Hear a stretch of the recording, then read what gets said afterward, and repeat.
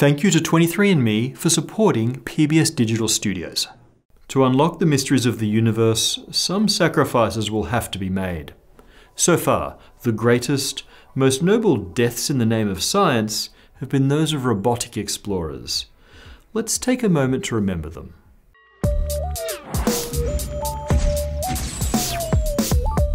Human space travel is tough.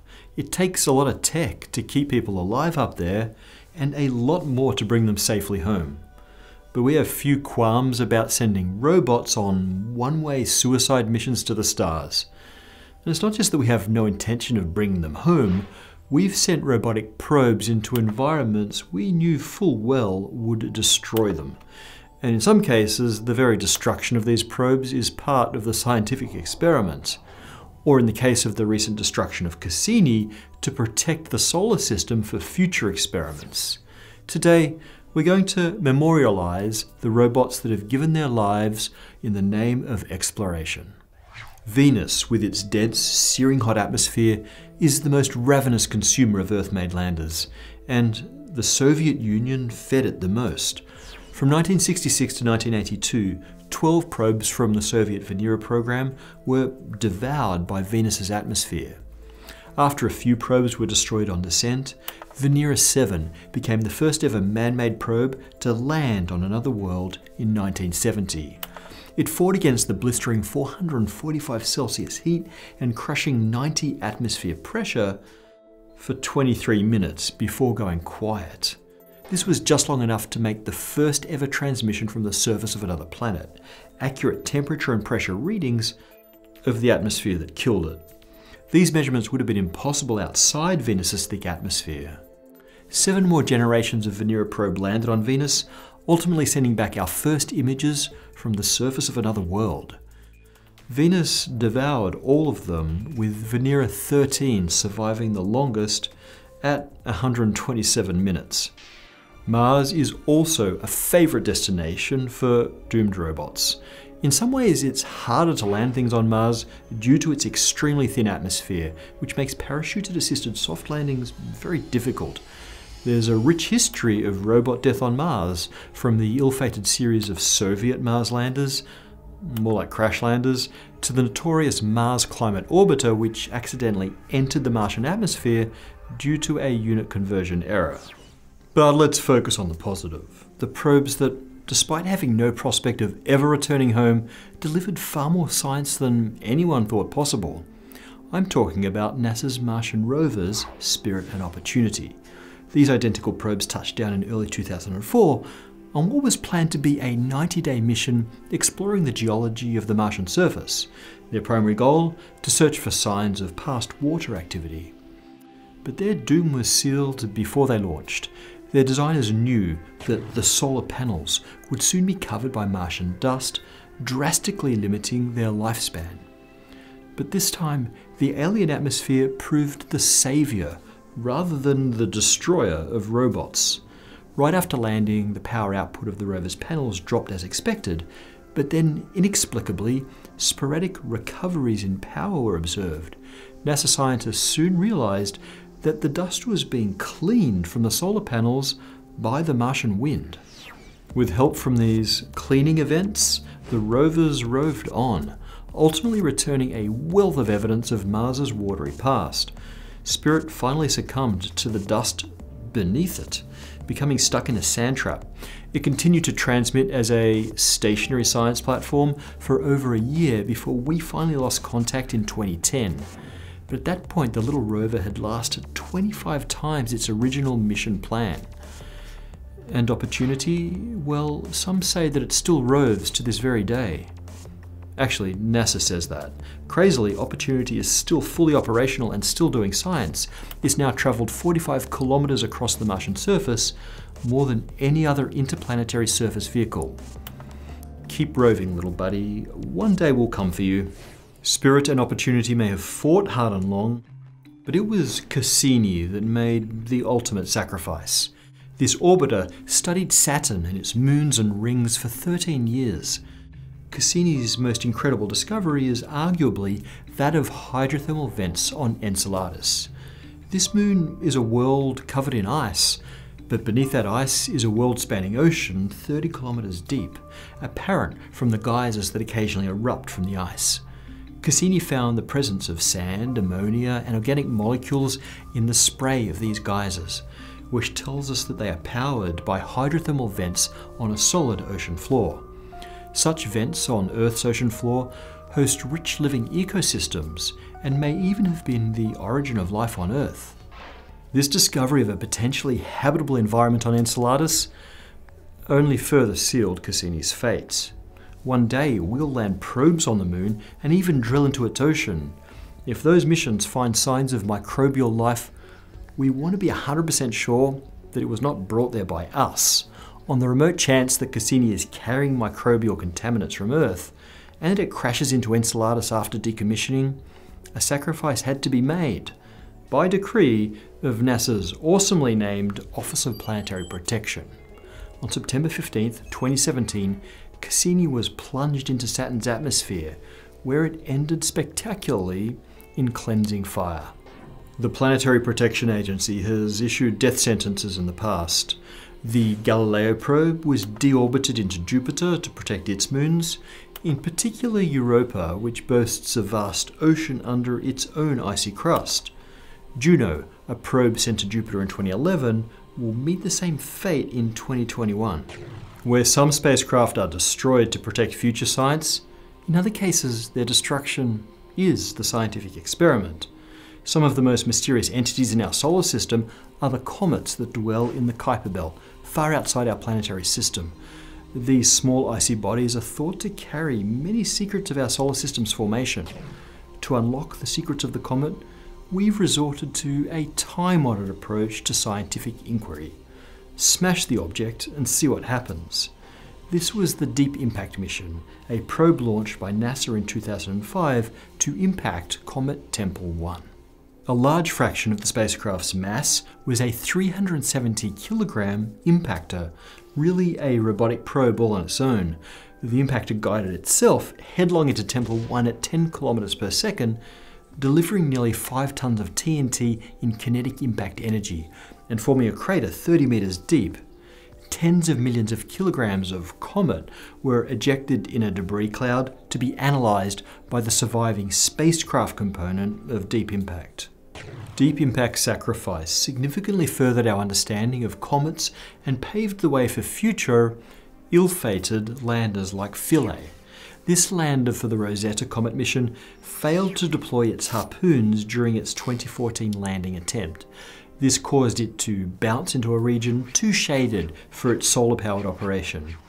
Even so, the stubborn little robot did manage to send back the first images from the surface of a comet and to detect some organic compounds that had never before been seen in comet material.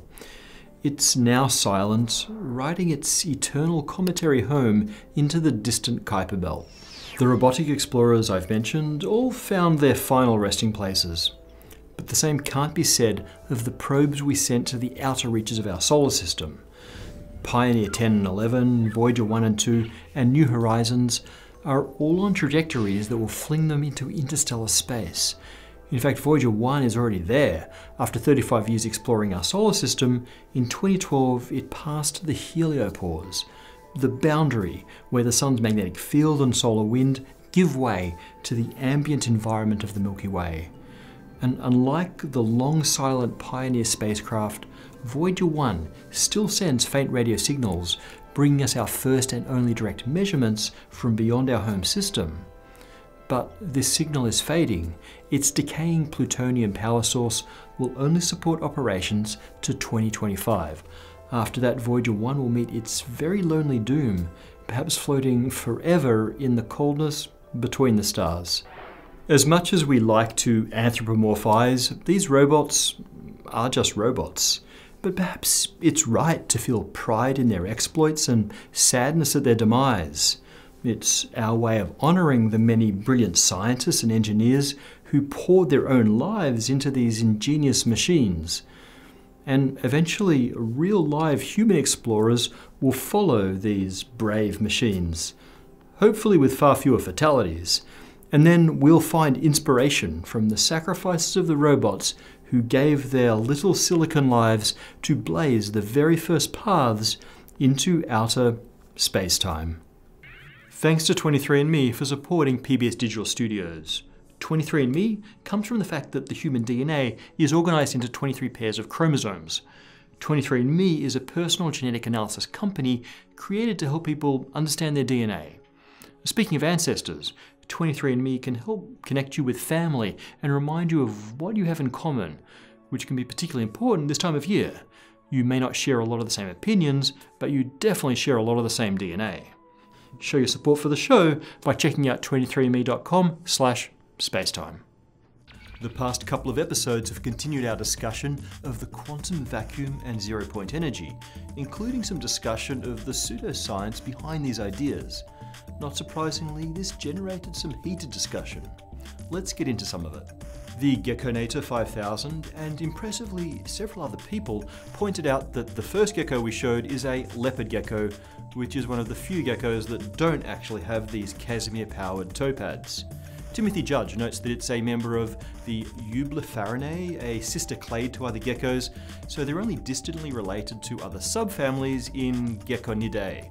I guess we shouldn't be surprised at the insane depth and specialization of the knowledge of spacetime viewers. But wow, we really can't get away with anything, can we? And just quickly regarding the objections of vacuum diagrams to some of my statements in this whole quantum vacuum series. Dr. Diagrams, vacuum. May I call you vacuum? Dr. Diagrams. I cede most of your points. You're clearly a professional in the field. Your username alone, like the Geckonator 5000, implies deep knowledge. So I haven't been ignoring your comments. It's just the middle of semester, so I've been putting it and everything else off. Let me quickly address your main point. You say that quantum field theory makes no prediction about the energy of the vacuum. Well, right, and I may have overemphasized the significance of Feynman and Wheeler's simplistic estimate. QFT may not make a prediction about the zero-point energy, but it does predict the existence of a fluctuating quantum vacuum. And current, beyond standard model theory has a lot of trouble explaining why it produces the tiny energy density observed as dark energy as opposed to either zero or very high energy density. That's the main point. But as you mentioned on the subreddit, I'm more of a gravity guy than a quantum guy, so thanks for keeping us straight. Tommy Atkins asks, what about Hawking radiation? Well spotted, Tommy. Hawking radiation is related to this whole vacuum energy virtual particle thing. In fact, why do you think we've been on it so long? This stuff is just a prelude to doing Hawking radiation and doing it properly. Stand by. A few of you point out that the EM drive now has a peer-reviewed paper coming from Harold White at NASA's EagleWorks laboratories. The paper claims the measurement of a real thrust. We actually did a Spacetime Journal Club on that paper. Take a look. But the TLDR is that this paper did measure a change in force applied to a torsion pendulum in the correct direction when the resonant cavity was activated. The implied thrust was incredibly tiny, and there was a long list of systematic errors that may have been to blame, which Harold White listed with admirable honesty. But given the fact that the EM drive defies the laws of physics, the true source of the thrust almost certainly lies within these systematics. And that brings me to the other point that a few of you raised. The idea that rejecting ideas like the EM drive or zero-point energy generators is an example of scientists being stuck in the dogma of the scientific establishment. Okay, so I won't deny that scientists, like anyone, can be resistant to change. We tend to cling to pet ideas, whether they are dogma or our own fringe fantasies. But it's a mistake to think that scientists adhere to dogma more than most people. In fact, scientists love overthrowing old ideas. It's what gets us grant money and fame and Nobel Prizes. Also, scientists do tend to be contrary, difficult individualists. And yet we are highly rational. And so we know that most fringe ideas must be false. Think of it this way. There's a certain way that the universe is, an actual objective reality that has a true nature that science is trying to find out. There's one way that the universe is, and infinite ways that it isn't. In our quest to find the true nature of reality, we must explore a lot of the ways that the universe isn't, in order to rule them out. Those false paths sometimes sound pretty cool because they imply things like infinite free energy or fast space travel, but we can't be too distracted just because we want something to be true. Now, sometimes the path to truth is extremely surprising, like the invariance of the speed of light or the quantum nature of the subatomic world. That was some seriously fringe stuff right there. But the fact that fringe things are sometimes true doesn't mean that they're usually true. Most improbable paths forward are dead ends. Scientists will always explore them because that's how we find the true paths.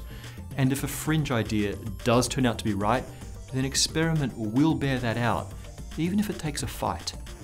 In short, sometimes when scientists poo-poo fringe ideas, it's because they're not ready for the truth.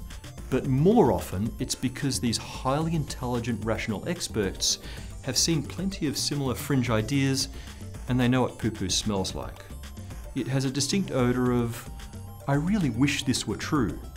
But the fact that fringe things are sometimes true doesn't mean they're usually true. Most improbable paths forward are dead ends. Scientists will always explore them because that's how we find the true paths. And if a fringe idea does turn out to be right, then experiment will bear that out, even if it takes a fight. In short, sometimes when scientists poo-poo fringe ideas, it's because they're not ready for the truth. But more often, it's because these highly intelligent, rational experts have seen plenty of similar fringe ideas, and they know what poo-poo smells like. It has a distinct odor of, I really wish this were true.